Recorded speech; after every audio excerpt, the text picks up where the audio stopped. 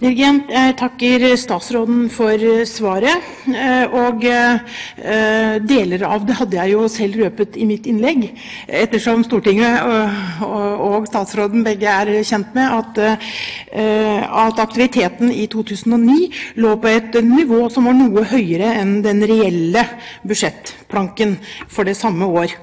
Men det viser jo nettopp at det er behov for denne type tiltak.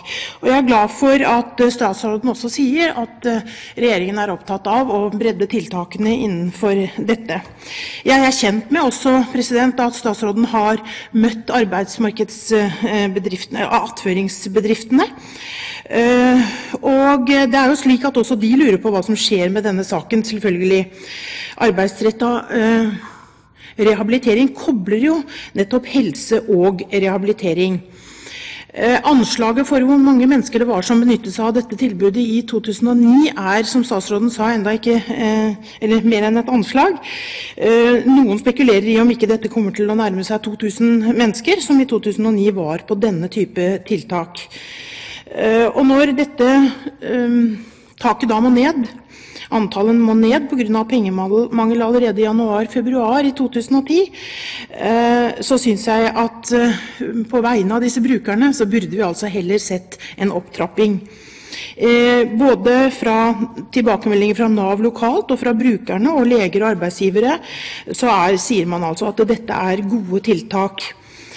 Bedriftene selv melder om at 60-70% av de som går inn på tiltakene kommer tilbake i jobb.